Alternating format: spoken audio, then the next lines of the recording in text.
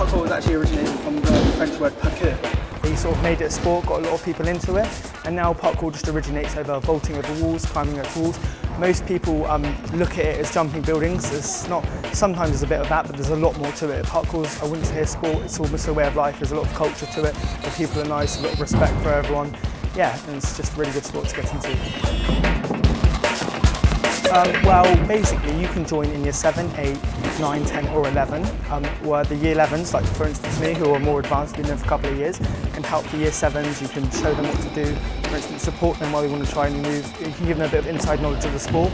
There is a website actually called www.urbanfreeflow.com, and that is a website, it shows you a range of lists and moves, and if you click on the link it will show you the move in a video, every single move that you can learn.